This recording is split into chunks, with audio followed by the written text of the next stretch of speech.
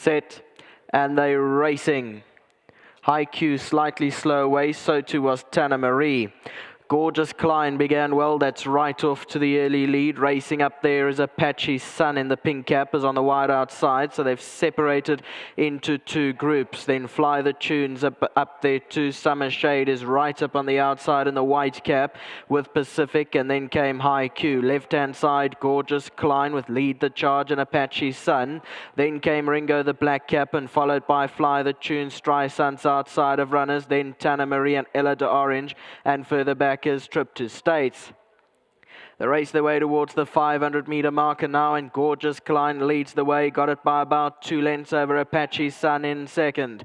Down the inside, Lead the Charge, the white sleeves and cap, and further back is Trip to States. Then came Ella Orange and Summer Shade. As they come down to the last 200, it's still Gorgeous Klein has now got a 4-length lead over Lead the Charge. Then came Apache Sun, Summer Shade running on towards the outside, but it's Gorgeous Klein, and Gorgeous Klein goes on strongly, will win it. Second, Lead the Charge. Apache Sun third, fourth Trip to States, then Tana Marie and Summer Shade.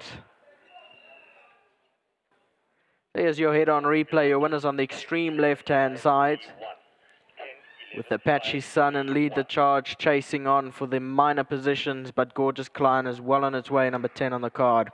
10, 11, 5, 3, the first 4 to cross the line.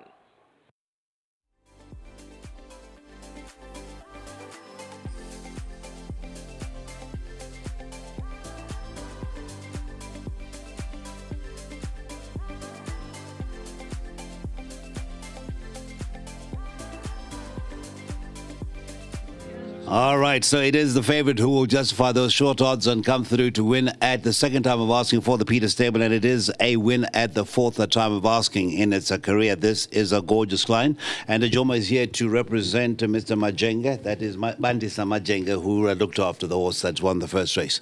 Yes, I'm very glad when that lady wins the race, because in last 3 meetings, we've been running, our horses, they've been running, said you didn't know what to do. But anyway, I'm very happy when they still will come on, because this is not the time to play, it's the time to work. Okay. And to blow the whistle as well. Yes. Okay. I think you can't stop to whistle today. Okay, right. Let's talk to the winning pilot now. Last Thursday, I know you weren't the pilot, but these colours are rounded off our meeting with first timer for the stable. This one had the form. And tell us about the race itself. You jumped, and take us through the rest. Yes, 100%. Look, last time I was a bit shell-shocked when we got beat. He did everything right, and he quickened at the right time, and he ran to the line. So I think Mr. Lark's got a nice sort on his hands. And yeah, I was quite confident today. You know, I thought he had that run under the belt. He's run here, and I felt going to the start he was a lot, he was just sharp, tight, and yeah, he flew the gates, travelled well, and yeah, the rest is history. Indeed. Well, we did say the Owen, our first jockey, first winner of the afternoon, and it's worked out well for the rest of the day for you.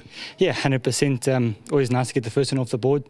I think got competitive rides throughout the day, and please don't leave me out.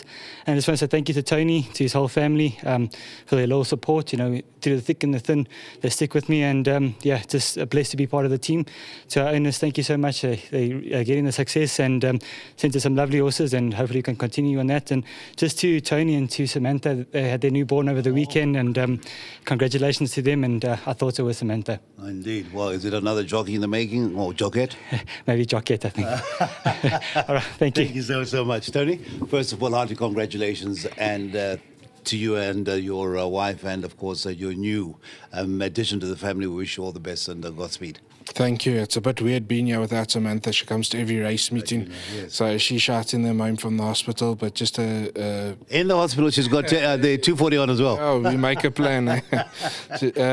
Big well done to Mr. and Mrs. Langervan. I know Mrs. Langervan found this boy on the farm at Beaumont Stud, and they fell in love with each other, so she had to have him. They purchased him. So Mrs. Langervan, we're going to take you to a few more auctions so you can find us the right horses, because this boy seems to be able to run. He's got a lot of ability and talent, and please God, he can go on from here. Big well done to Beaumont Stud as well, and to Calvin. I thought he timed it well. Quite a stay for you. You've got two more. We know Golden Chandelier. We'll get that shortly, but we've got one more local debutante coming through from KZN. What can you tell us?